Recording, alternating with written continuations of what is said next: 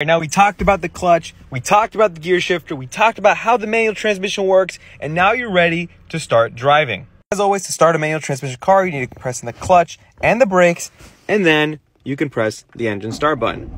Before you let off the clutch, make sure you're in neutral, and then you can let off the clutch. Before you practice driving manual, make sure you're in a nice, empty, open lot that's also on level ground. And also, don't forget to turn off your e-brake. Since we're just getting started in a manual car, now you have to just learn how to use the clutch. In this exercise, all I'm going to be doing is using the clutch pedal, as well as first gear.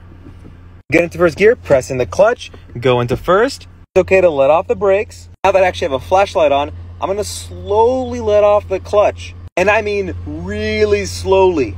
Here's to slowly let off the clutch, very slowly up until the revs dip, and then hold it there and your car will start to move. Look at that, we're at 1 mile per hour.